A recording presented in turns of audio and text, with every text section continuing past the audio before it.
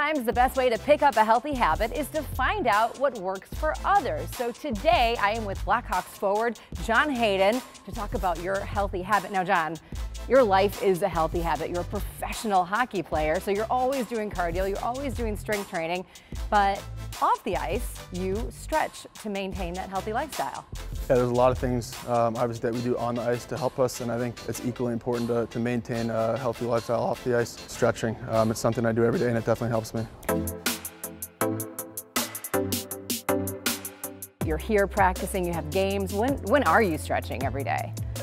Before and after practice, and if we lift, it'll be after a lift. It's a long season with 82 games and then playoffs, so I think making sure that your body's flexible and trying to do everything you can for injury prevention. How does that improve your body function? You're still physical without all that intensity. Yeah, I think, like I said, it's a lot of injury prevention and making sure you feel better for the next day.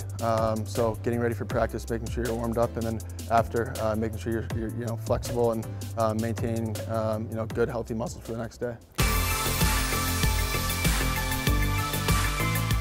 I think it's important to slow down mentally too.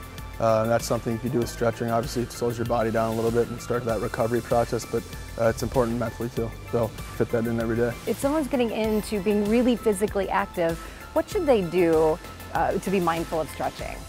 Well, first of all, it doesn't take much time. Take 10 to 20 minutes out of your day. Your body will feel a lot better before or after work, and like I said, it's good mentally too to kind of calm down after a long day.